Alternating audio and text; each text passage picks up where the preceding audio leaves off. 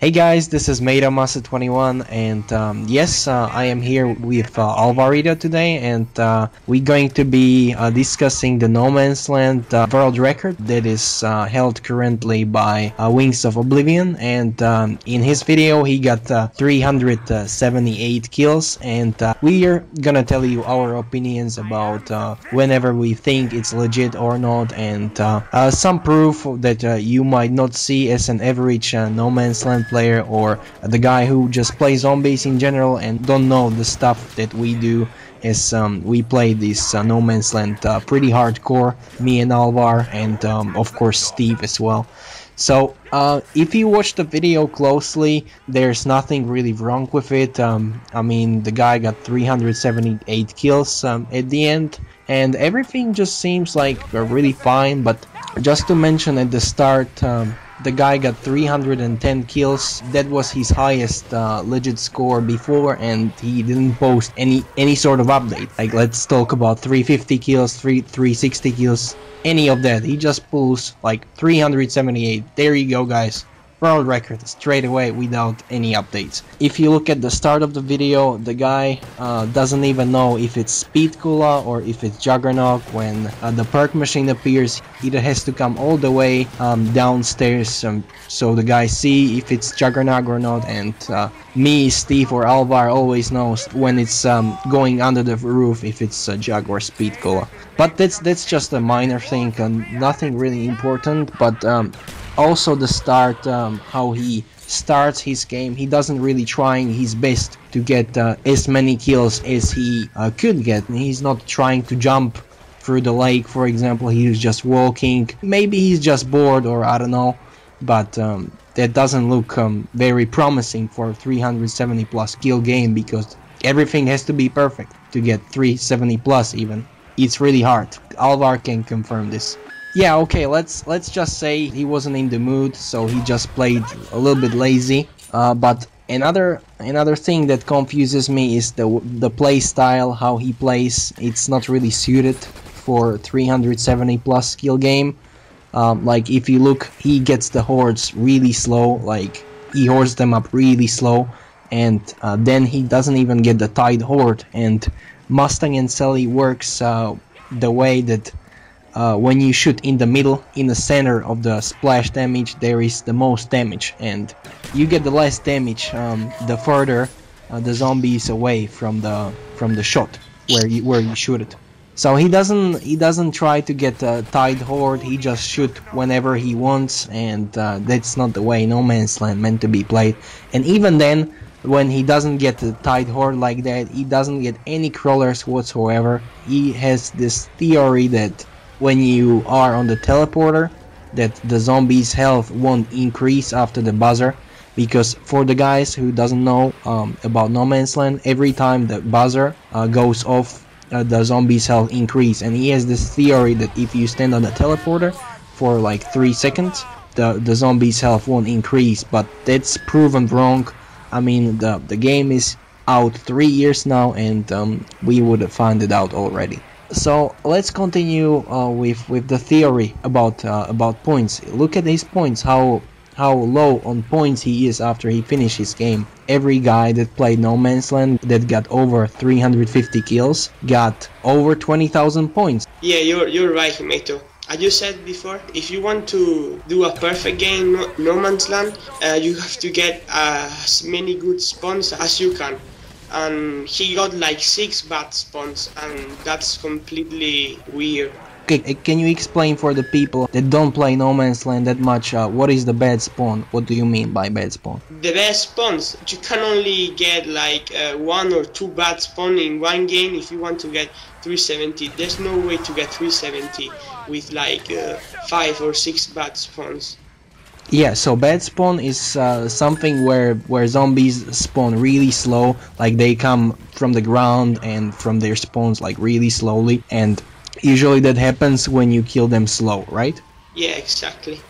You have to kill them really fast so you won't have bad spawns. Do you think he kills them really fast in his game? Not at all, mate.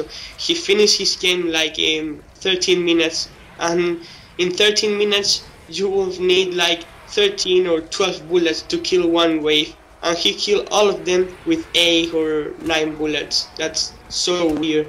Exactly, and there is the part that is kind of questionable, and we have proof that it's not really how it should work in No Man's Land. So even if you get the tightest horde possible, you still get sometimes crawlers. In his game, he doesn't get crawlers at all. Exactly. Like that's really confusing, and it never happened in No Man's Land history. And I've watched a lot of No Man's Land, and I think aLvaR does too.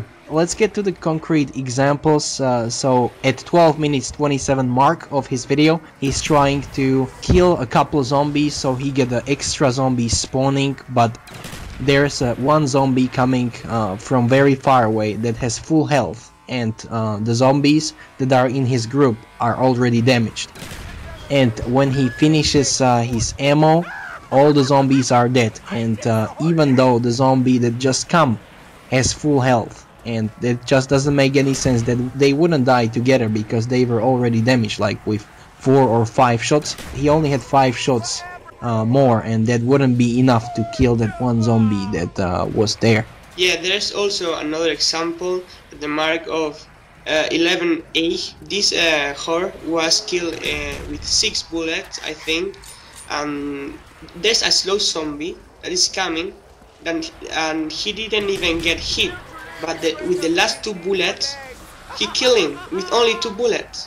And it doesn't make any sense, man, I know. He didn't even make a tight horde. He killed the zombie with 2 bullets. That's the main thing. Yeah, so aLvaR's trying to say that there was one zombie in the cage that was walking, and when he was shooting the horde outside, he didn't damage that one walker that was inside, and only the last 2 shots affected that walker, and he died like with 2 shots, even though the rest of the zombies it took 6 shots to kill them. So that doesn't make sense.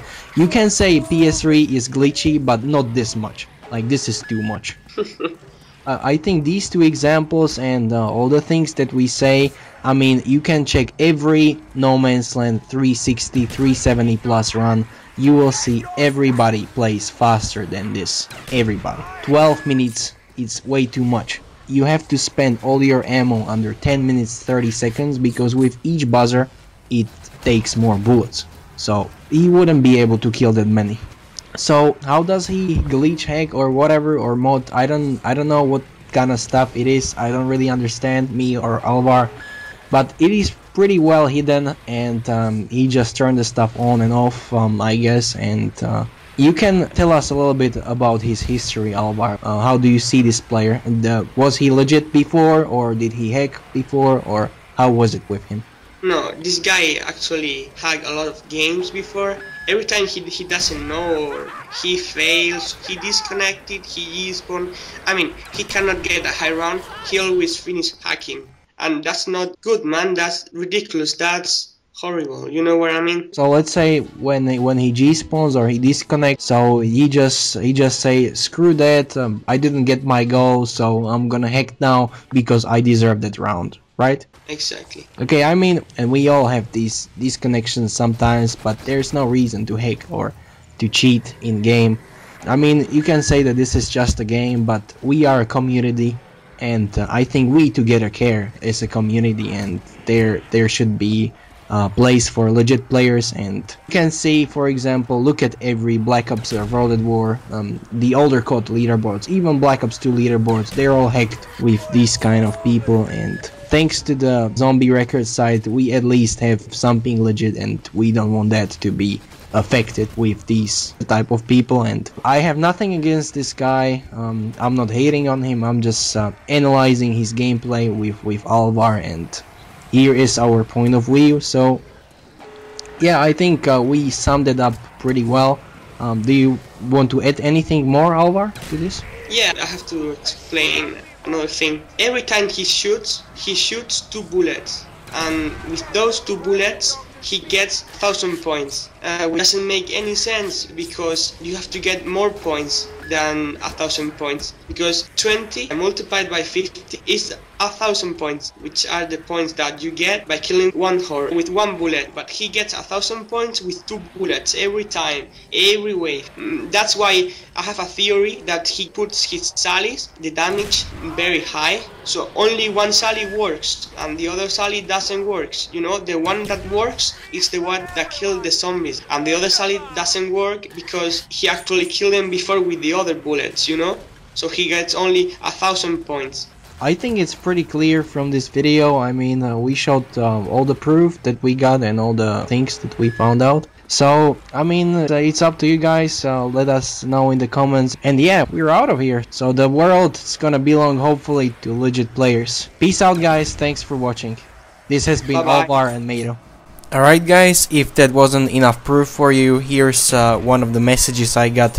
This one comes from the great zombie strategist known as 5and5. After watching WingsOfOblivion's 378 No Man's Land game for the first time, it was quite clear that there was something amiss with it. Then after a second playthrough and some Google searching, I realized that this game was definitely not played legit. I found that there is a mod on PS3 that allows you to toggle insta-kill on-off using the D-pad. I am quite certain that this is how he cheated and why he never leaves any crawlers even with bad shot placement. There is much evidence of this in the video. For example, at 3:48 in the time reference of his video, he has 650 points. Then after shooting the horde, he has 1,600 points. So total gain of 950 points. This means he killed 19 zombies, which means 50 points per zombie without damaging the 20th. If he damaged the 20th zombie, he would have gained 960, 10 points for hitting the last zombie. He then goes on and kills that undamaged zombie with one knife, 150 damage, which is impossible at this time in the game as it normally takes 2 sally shots, 1000 damage each. There are many cases of him killing zombies that he shouldn't be able to in this video. This was just the most obvious example. Also, you can see him constantly bring up the D-pad way before he even shoots. On 2 occasions, right before shooting, I really doubt you would hit the reload button twice, as he knows the gun is already reloaded and a reload usually occurs straight after shots are fired. So why would the D-pad pop up like that? You also can notice him consistent having to take a momentary pause, which seems like him moving his thumb to click the D-pad.